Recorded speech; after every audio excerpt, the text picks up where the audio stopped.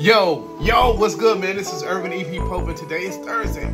Not just any Thursday, you already know. Say it with me, Catalog Thursday. The day when I bring you something out of my catalog that you had no idea that I was affiliated with, I played on, or I produced in this industry.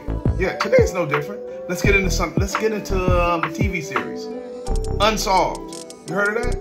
The Unsolved Mysteries of Biggie and Tupac. Premiered February 27th, 2018.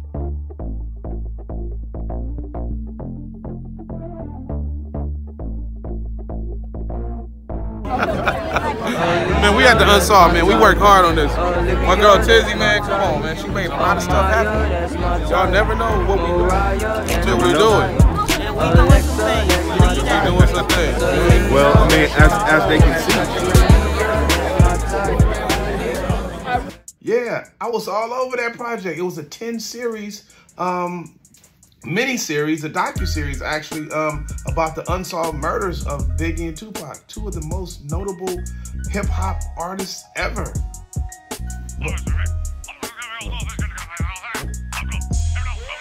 I'm recording. No, what did I do? I did a trailer. I did a ton of original music on just about all the episodes.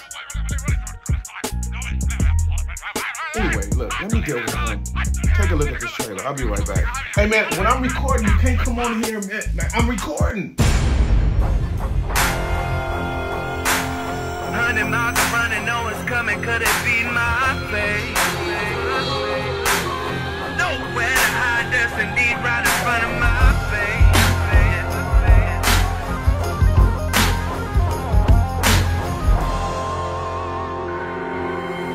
Yeah, so anyway, whatever he talking about, but look, that's the trailer. Dope trailer, right? Let me give you a little bit more intricate details about how this relationship came about and how I was able to get so much work on this series. Yeah, so this is how it happened. My cousin Tizzy Green, shout out to Tizzy. Tizzy had a relationship. She was working on the show. She had a relationship with the music supervisor.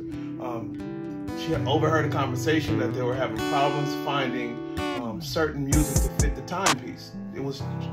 Timepiece was in the 90s.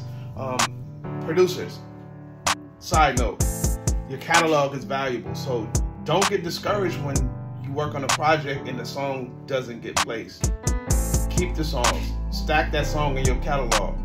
They become more valuable later on in certain instances, like for television and sync and the ad stuff.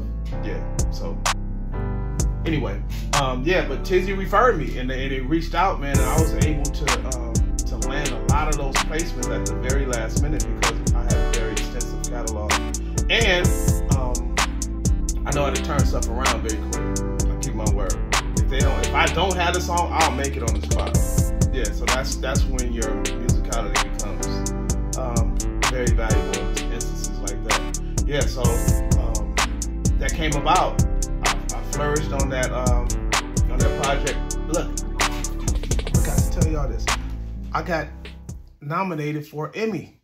Yeah, the song that I did, out of all the songs on that series, they submitted my song, You're Gonna Live On, featuring Christopher Bernardo, for your consideration for an Emmy. Yeah. Pretty big, right? So this week, man, Unsolved, television, USA Network. Yeah, until next week, I'm gonna bring you something else next week that you had no idea that I was a part of in some way. All right? Until next week, y'all be safe out there. All right?